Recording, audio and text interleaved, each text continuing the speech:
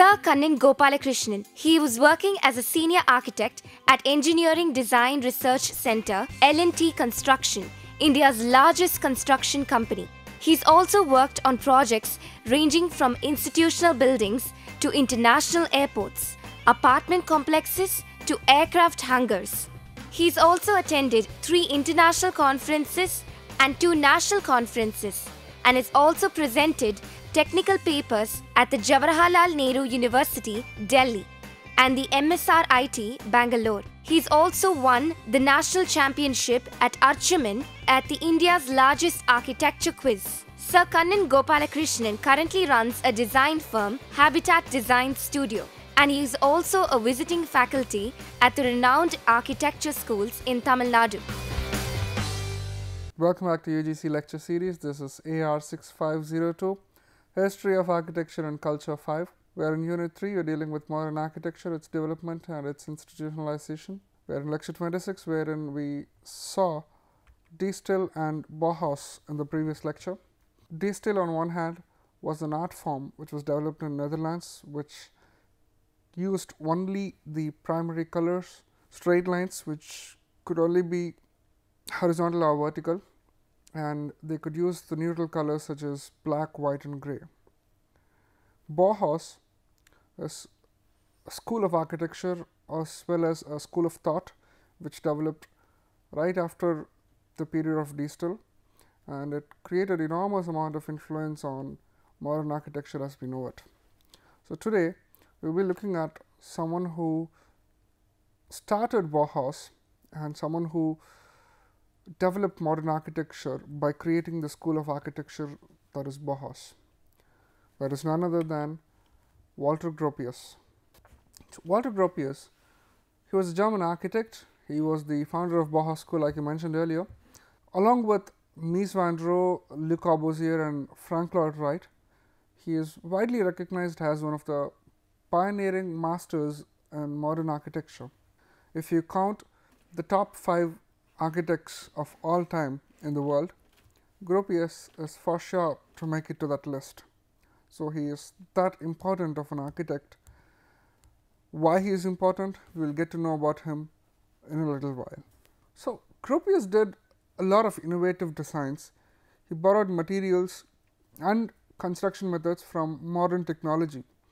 He was always in line with all the latest technological developments, and his advocacy of building that is to become an industrialized building, he carried with it with a belief that teamwork is better than single individual work, and he accepted standardization and prefabrication and embraced the advantages that standardization and prefabrication brings.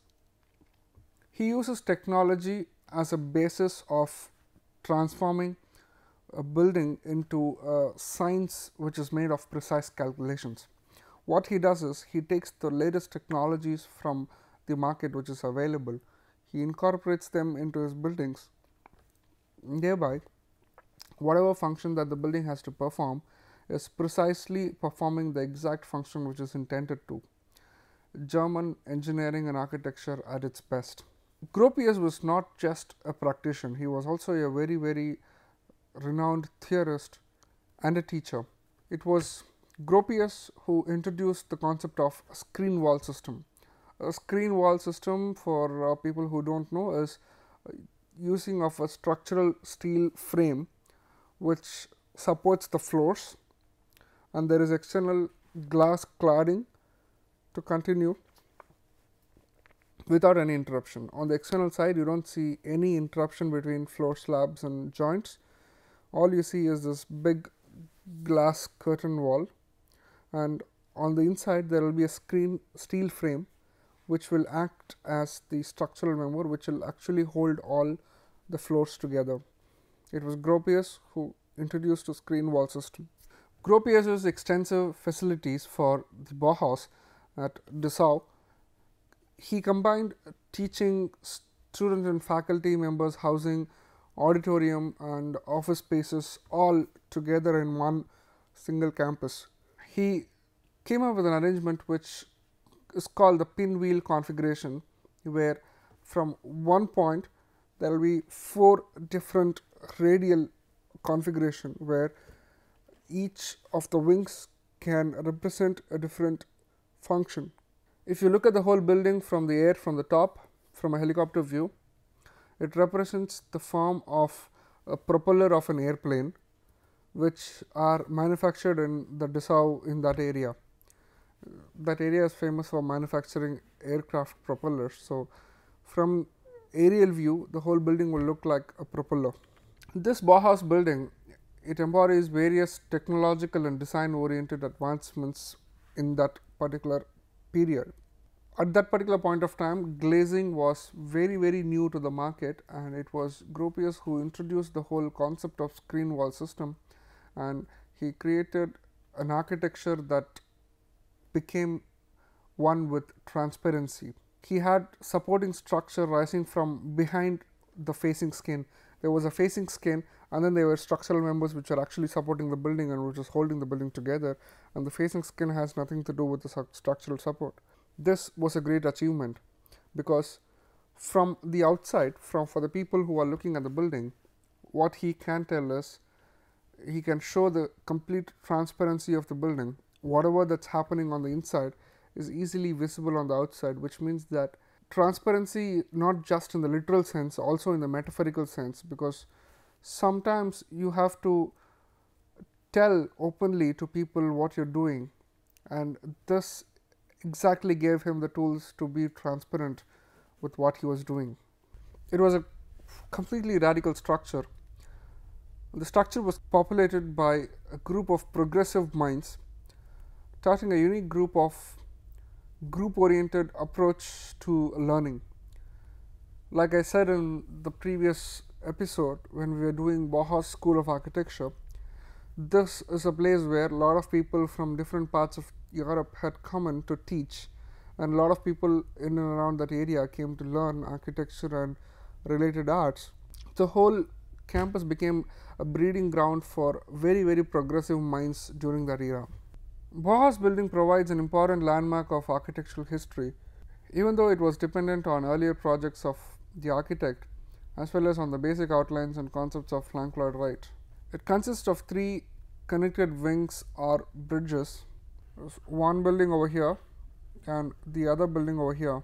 There is school building here and the workshop building over here. They're connected through a 2-story bridge.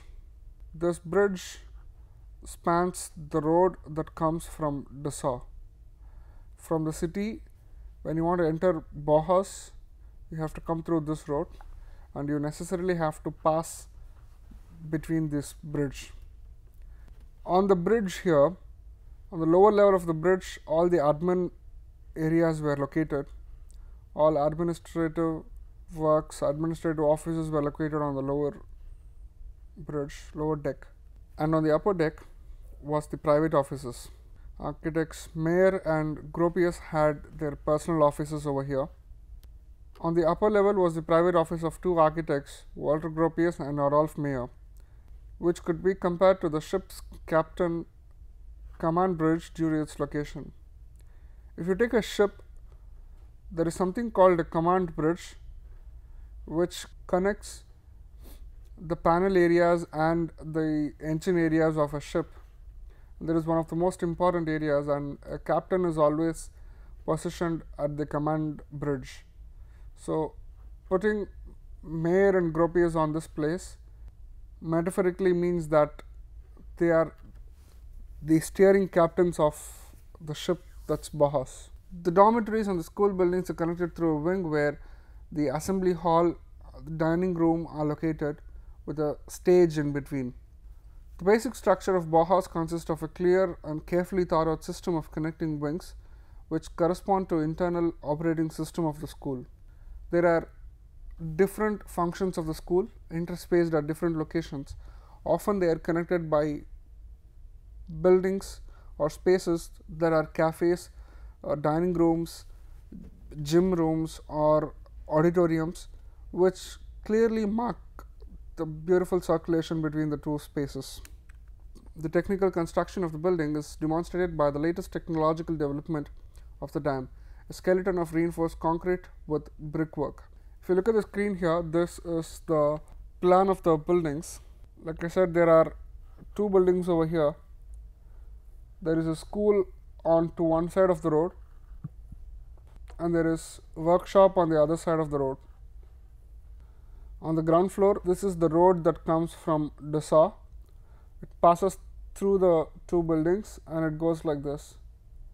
On the first and second floor, what you see is a bridge that is connecting the two wings, the workshop wing and the school wing. Here is the bridge showing the first floor plan, which has all the administrative offices on the bridge. Again, workshops, shop areas and other activities on this side, and teaching learning activities on the other side of the road. This is the site plan of overall Bauhaus school. They had mushroom shaped ceilings on the lower level, and they had all the roofs covered with asphalt tiles, so that even on the roof people can actually walk upon. So that is added as another space where people can meet and talk and discuss architecture. The overall construction volume was more than 32,000 cubic meters, and the total cost of the building amounted to more than 900,000 marks, which was the currency of Germany at that particular point of time.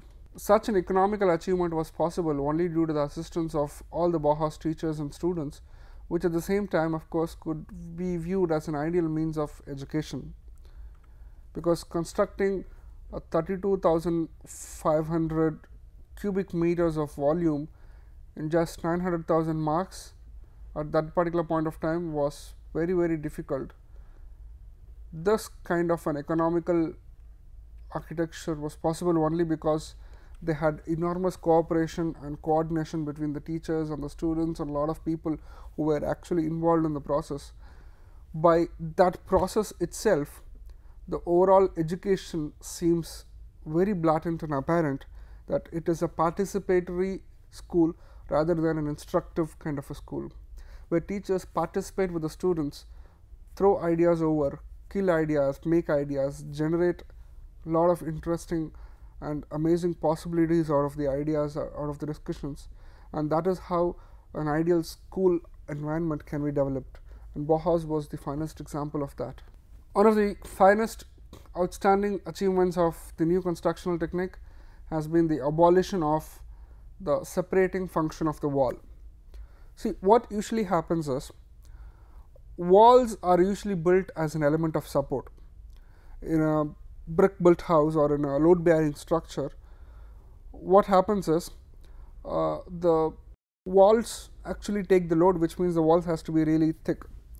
The new concept which was developed by Bauhaus here is its space saving construction, which means all the load is transferred to a steel or concrete framework which is designed at specific intervals, which eliminates the role of walls being acting as a load bearing structure. So the walls need not bear a load anymore.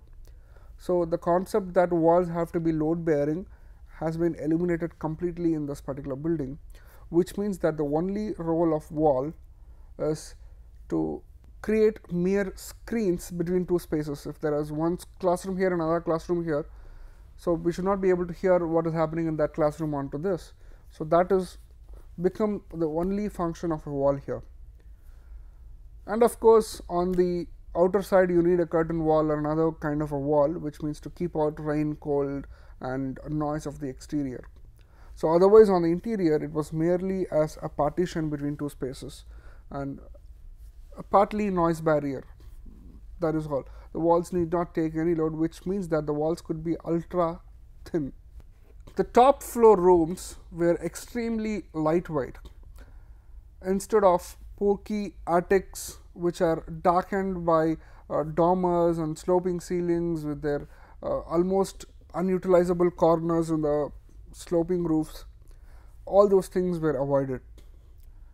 If you want to know what else was avoided, timber rafters were avoided, because timber was the chief cause of fire, termites, and if there is a moisture attack, then the whole building gets spoiled because of termites and other insect attack. Completely timber was avoided in the building. The possibility of turning the top of the house to a practical purpose. You could have workshops, discussions in the top floor. You can convert it to a sun loggia, an open air gymnasium, or even a children's playground. The top floor they made asphalt and it could actually be used. If you had done a simple intervention there, instead of removing the sloping roof, which was the norm of the day, because top floors usually had sloping roofs at that particular point of time in all the buildings. So they removed the sloping roof, which created unnecessary triangular spaces in the ends and in the corner, which was totally not utilizable. So they removed the sloping roofs. They made a flat roof there, which meant that all the rafters and timber materials can be removed, plus the top of the roofs can be used for some activity. So it was a 2 or 3 mangoes from a single stone kind of an idea which was developed in that particular building. The structural provision was much simpler because there could easily have been a lot of successful subsequent additions or deletions. If they knew that they wanted to make an extra wing, or if they want to make an extra story, it was still possible. If you had put a slope roof, you have to remove the whole slope roof and then build another store. Now that there is a flat roof, you can keep on building on top of that easily. So these were the advantages of making one small design decision there. This is the picture of the bridge which is connecting the school and the workshop on the opposite side over here. Here is the road that is coming from Dessau. Look at the clean straight lines, and also note the amount of opening that Gropius and Mayer have provided in the building. So look at the amount of sun and light, natural light, that can enter to the building by providing clean open glass facade, so that a lot of what is happening inside the building is clearly visible from the outside. Totally increased the transparency. Here you can see that the administrative offices are all closed, and there is interior lighting, which means that it's little late in the evening. There are people still working in the classroom, and there are people, the heads of the institute are still working even after all the admin people have gone. Such a kind of work environment was existing in Bauhaus. So what else did they do in this Bauhaus? They eliminated unnecessary surfaces which presented itself to the act of wind and weather. So all the surfaces which were unnecessary in a building, everything was removed. What you have is only the things that you really need. So all the hanging gutters were suppressed inside, so there were no hanging gutters. External drain pipes were put inside. Often what happens is, if you make steel or chrome or any other type of external drain pipes, they often get corroded or rusted easily, and they also can get eroded easily because of the weather action. So if the pipes are taken inside, it's easy to maintain them. Let's take a look at another project which Gropius designed. This is called the Fagus Works.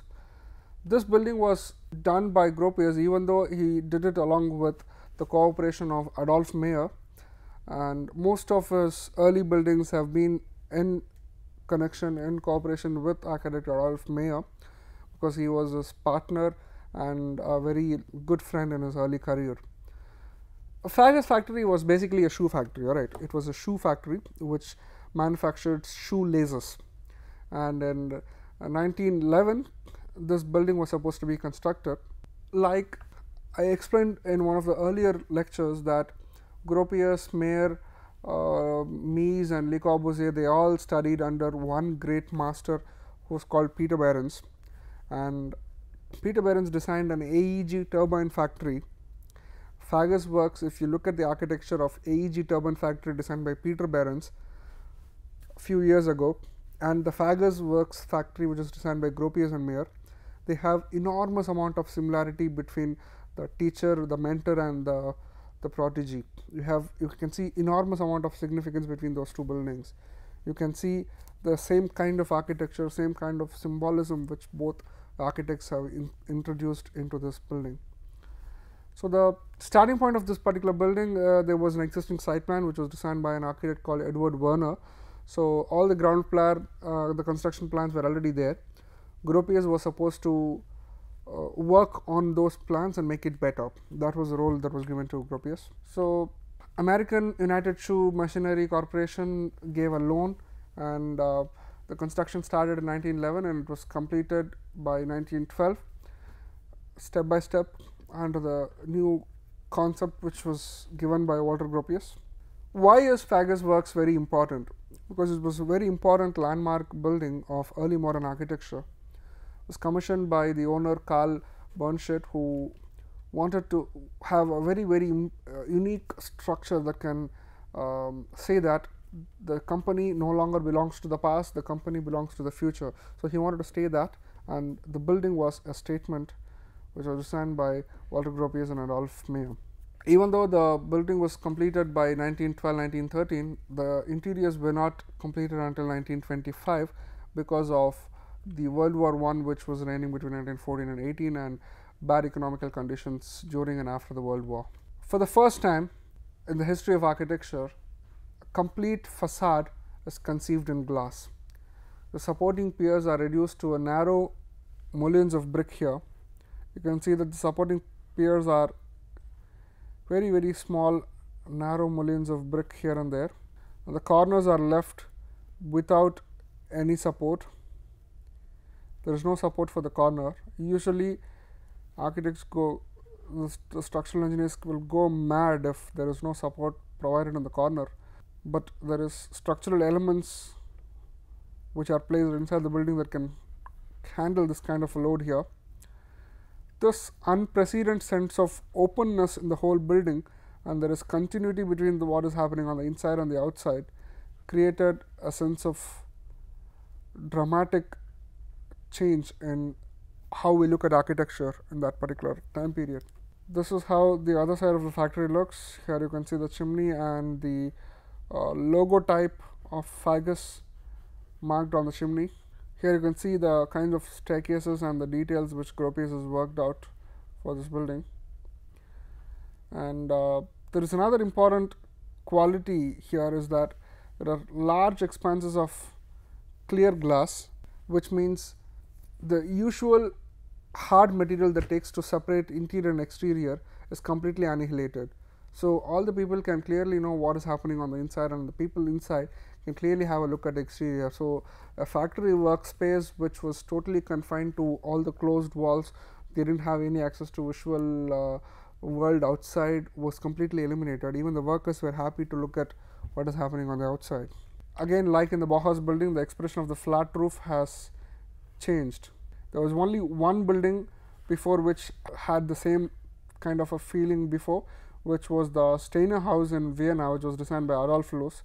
We studied Adolf Loos in our previous lectures. If you could remember the Steiner House which he designed, he had the very similar feeling of a pure cube which he had designed.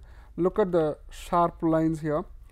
The corner does not have any support whatsoever. All the support that they have are these little brick mullions which they have, and it provides a large amount of visual open spaces from the factory.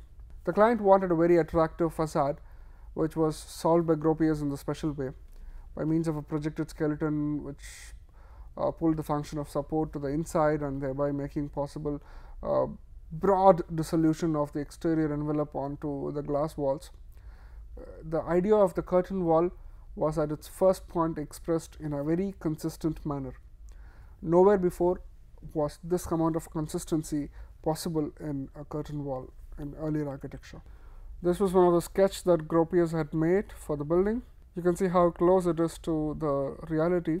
The whole building construction procedure was newly thought out, which was perfectly in tandem with the inner functions, and then it is articulated to the three-dimensional form.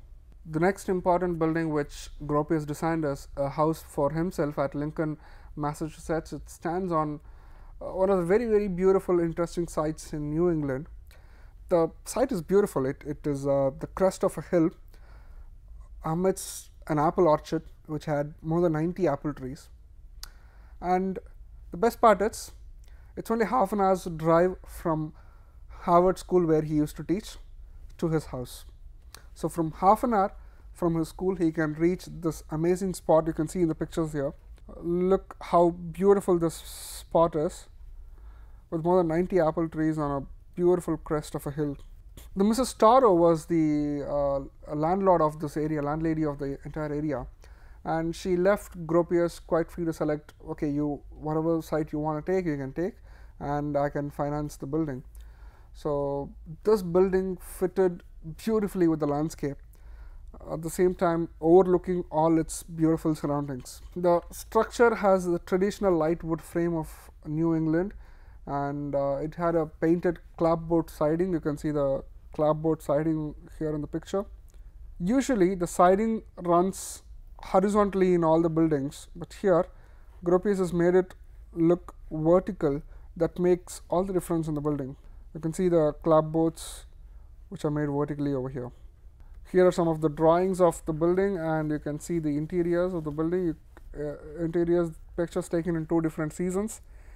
And here is a study room with modern furniture, and you can see the amount of sun and view that this particular room has. Same as with the fireplace, sitting room. Look at the amount of openness that the building offers to the people who are staying inside. With this, we have come to almost an end of this episode, where we will now quickly look at what we learned in this episode. We understood the life and works of architect Walter Gropius. We understood the early modern architecture of Walter Gropius and the Bauhaus School of Architecture and its evolution. We got to know the modern factory, which is the Fagus Works. We got to know how it worked and how it was designed. And we saw the beginning of modular philosophy in Gropius's works. With this, we should be able to answer the following questions, which are going to appear on your screen right now. Write a brief about Walter Gropius's early life and career. Name a few famous works of Gropius, mark the similarity in these.